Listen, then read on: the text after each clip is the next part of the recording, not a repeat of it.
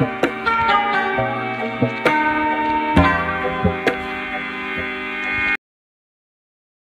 number 8. This question is from differentiation.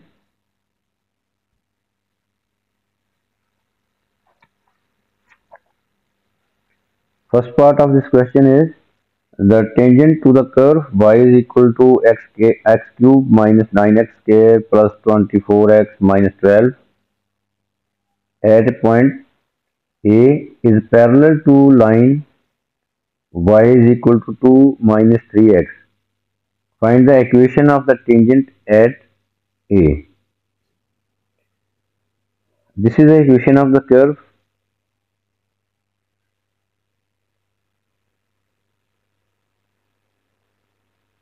The tangent to this curve at point A is parallel to this line. इस curve के ऊपर एक tangent है eight point A और वो tangent जो है पैरेलल टू दिस लाइन. इस लाइन का ग्रेडियंट और इस कर्व के ऊपर जो टेंजेंट है एट पॉइंट ए वो आपस में पैरेलल होंगे. Find the equation of the tangent at A.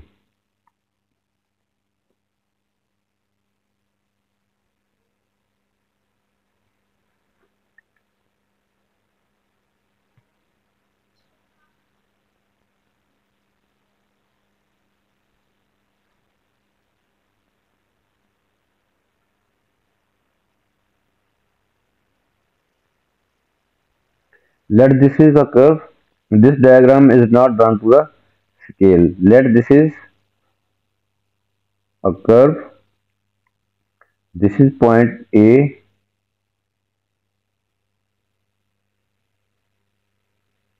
A point की जो टेंजेंट है वो लाइन के पैरेलल है. यहाँ पे हम टेंजेंट ड्रा करते हैं. This tangent is parallel to this line.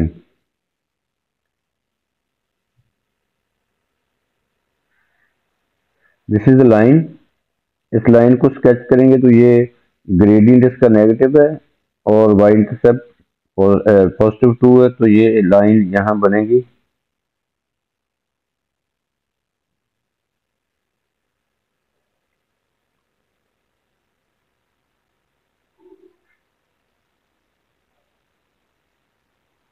तो these two lines are parallel.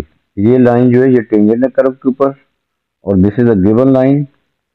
क्योंकि दोनों पैरेलल है तो gradient of this line is equal to the gradient of this tangent. तो सबसे पहले फाइंड करना है हमने equation of the tangent at ए. इस टेंजेंट की हमने इक्वेशन फाइंड करनी है. उसके लिए हमें ग्रेडियंट और पॉइंट चाहिए. तो ये पहले हम कर्व को करते हैं डिफरेंशिएट. कर्व की इक्वेशन है y is equal to x cube minus 9x square plus 24x minus 12. Equation of tangent find करने के लिए हमें पहले ए पॉइंट के कोऑर्डिनेट चाहिए और ग्रेडियंट चाहिए. ग्रेडियंट हमारे पास है -3. जो इस लाइन का टेंजेंट का ग्रेडियंट है वही लाइन का ग्रेडियंट है. ग्रेडियंट ऑफ लाइन इज -3 तो वही ग्रेडियंट टेंजेंट का होगा. अब हमें सिर्फ इस पॉइंट के कोऑर्डिनेट चाहिए. यहाँ डिफरेंशिएट करेंगे इसको with respect to x. 3x square minus 18x plus 24. This is the gradient expression. This is the gradient of this tangent. Gradient expression है. ग्रेडियंट किसके इक्वल है? -3 के इक्वल है. इसको हम -3 पुट कर लेंगे क्योंकि ग्रेडियंट जो कर्व का और ग्रेडियंट टेंजेंट का और लाइन का सेम है. तो सो 3x square minus 18x plus 24 is equal to -3. ये -3 के इक्वल इसलिए किया कि ये ग्रेडियंट लाइन के ग्रेडियंट के इक्वल है. तो यहाँ से हम x फाइंड कर लेंगे. वो x जो है इस a पॉइंट का आएगा. तो इसी तरह हम यहाँ पुट करके कर्व की इक्वेशन में y भी फाइंड कर लेंगे. वो a पॉइंट के कोऑर्डिनेट्स आ जाएंगे. तो इसको अरेंज करके लिखते हैं. तो ये 3x square minus 18x plus 24 plus 3 is equal to 0. Further simplifying, 3x square minus 18x plus 27 is equal to 0। इसको दोनों तरफ 3 पे डिवाइड कर लेते हैं ताकि ये और सिंप्लीफाई हो जाए। Dividing each side by 3, x square minus 6x plus 9 is equal to 0। इसको फैक्टराइज करेंगे, क्वाड्रेटिक एक्सप्रेशन है, क्वाड्रेटिक इक्वेशन, इसको फैक्टराइज करके x की वैल्यूज फाइंड करेंगे। X square minus 3x minus 3x plus 9 is equal to 0। x minus 3 is equal to 0. We get x minus 3 into x minus 3 is equal to 0. We can write x minus 3 square is equal to 0 from here. दोनों तरफ यहाँ पे हम square root लेंगे तो we get x minus 3 is equal to 0. From here x is equal to 3. ये x की value हमारे पास आई है 3। x कौन सा है? ये a पॉइंट का x कोऑर्डिनेट 3 आ गया है। अब यहाँ y कोऑर्डिनेट भी फाइंड करना है। Since this point lies on the curve, हम x की वैल्यू यहाँ पे कर्व की इक्वेशन में पुट कर देंगे। ये x की वैल्यू तो y की वैल्यू भी आ जाएगी। कर्व की इक्वेशन है y is equal to x cube minus 9x square plus 24x minus 12। अब हम ये x की वैल्यू यहाँ पुट कर रहे हैं तो y की वैल्यू भी आ जाएगी। y is equal to 3 power 3 minus 9 into 3 square plus 24 into 3 minus 12। इसको हम सिंप्लीफाई करेंगे तो we get y is equal to 6। x की वैल्यू हमारे पास 3 आई है और y की वैल्यू 6 आई है, तो ये 3 6 पॉइंट जो है ये a पॉइंट के कोऑर्डिनेट है। 3 6 a पॉइंट के कोऑर्डिनेट 3 6 आ गए। अब हमने इस टेंजेंट की इक्वेशन फाइंड करनी है। Find the equation of the tangent at a।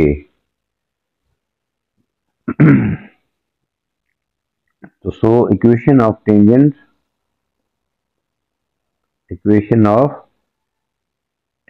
जो है वो होगी y minus y1 is equal to m into x minus x1। Gradient हमें गिवन है, ग्रेडियंट ऑलरेडी वो उसके इक्वल है, लाइन के ग्रेडियंट के इक्वल, दैट इज -3। और पॉइंट अभी हमने फाइंड किया है, ए पॉइंट के कोऑर्डिनेट है 3 6। तो ये x1 y1 की जगह पे हम x1 y1 ये पॉइंट है, ग्रेडियंट -3। तो so putting the values we get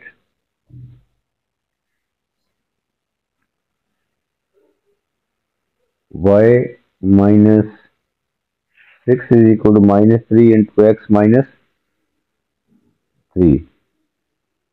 So y is equal to 6 minus 3x plus 9.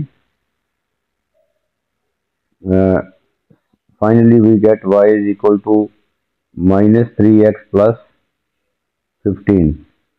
This is the equation of the tangent at A. Y is equal to minus 3x plus 15. So next part of this question is find the function f is defined by fx is equal to x cube minus 9x square plus 24 minus 12। ये वही function है जो ऊपर हमें curve की equation दी हुई है, वही अब फंक्शन के तौर पे आ रहा है। For x is greater than k, this is the domain of the function where k is a constant. Find the smallest value of k for f to be increasing function। Increasing function जो है इसके लिए gradient जो है वो positive होता है, gradient की वैल्यू पॉजिटिव होगी। फॉर इंक्रीजिंग फंक्शन तो सबसे पहले हम ग्रेडियंट फाइंड करेंगे।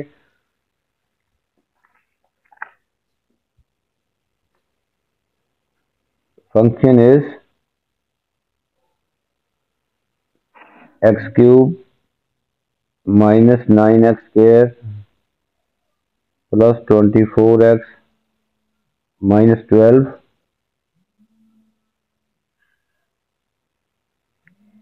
X cube minus 9x square plus 24x minus 12. For increasing function, for increasing function, gradient जो होता है dy over dx वो पॉजिटिव होता है, greater than 0 mean positive, gradient will be positive. तो so first of all we will find the gradient. यहाँ पे देखें एफ एक्स, यहाँ वाई नहीं लिखा हुआ, एफ एक्स लिखा हुआ, तो ग्रेडियंट एफ डैश एक्स से हम ग्रेडियंट को रिप्रेजेंट करेंगे। तो from here we will find F dash x, differentiating with respect to x we get F dash x. F dash x जो है ये ग्रेडियंट है, gradient is 3x square minus 18x plus 24। तो gradient will be positive, तो gradient को हम greater than 0 put कर देंगे, क्योंकि इंक्रीजिंग फंक्शन के लिए ग्रेडियंट पॉजिटिव होता है। 3x square minus 18x plus 24 is greater than 0. Dividing each side by 3, we get x square minus 6x plus 8 is greater than 0. Now factorizing, x square minus 4x minus 2x plus 8 is greater than 0.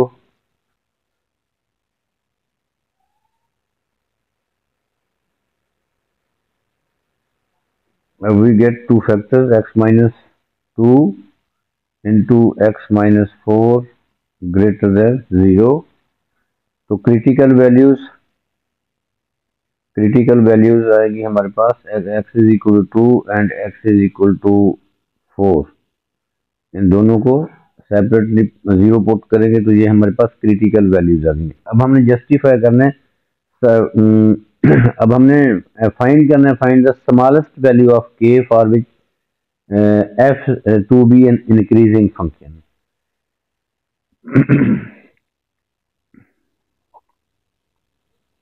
Let this is x axis, ये line जो है x axis represent कर रही है।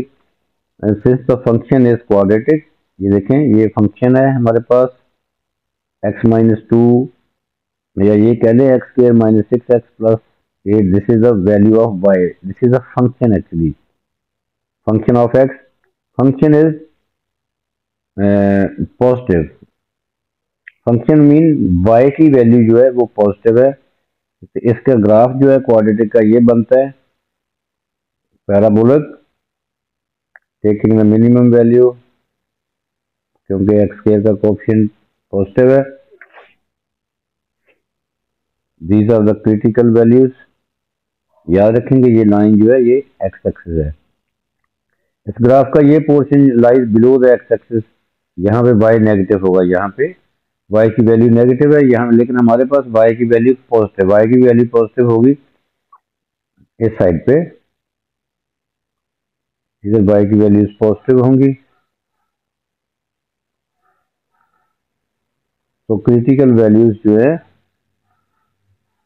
2 and 4, तो since function is positive होगा तो ये इन वैल्यू से away from this values, y की वैल्यूज पॉजिटिव होंगी ऑन दिस साइड या ऑन दिस साइड। यहाँ पे इन वैल्यू से अवे फ्रॉम